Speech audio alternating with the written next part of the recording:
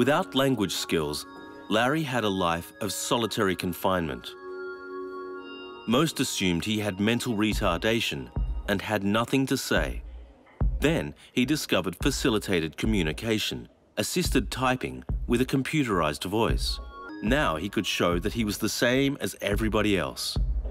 See this.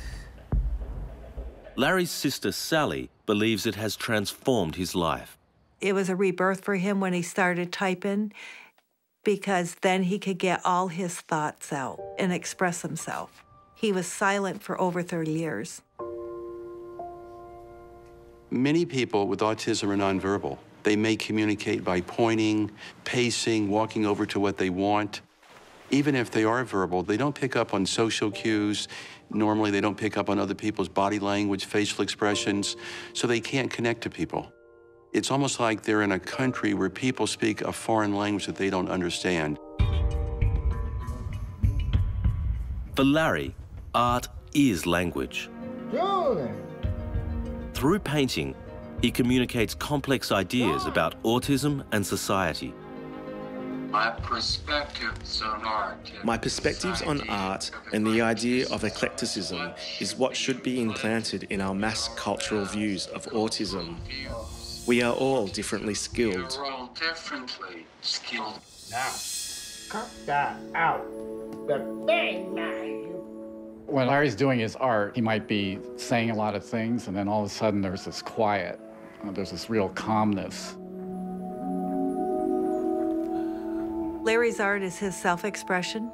Larry has been doing art since he's been probably 5, 6 years old. Larry found refuge in art when he was misunderstood, misdiagnosed, and locked up in an institution at 8 years old. It became a form of therapy for him.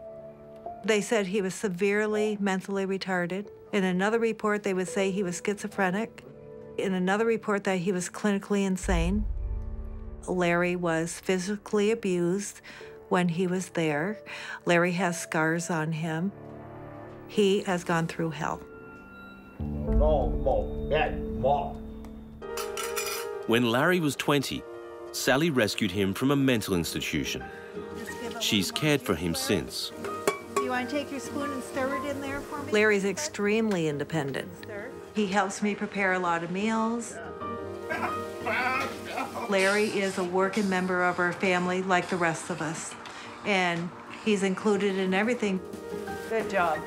He sets our table. He helps me clean up. And he's very much a very important part of our family. Oh, Larry, bring the goulash over to us. Yay. Ready to dig in. And Larry will never, ever, ever be without me.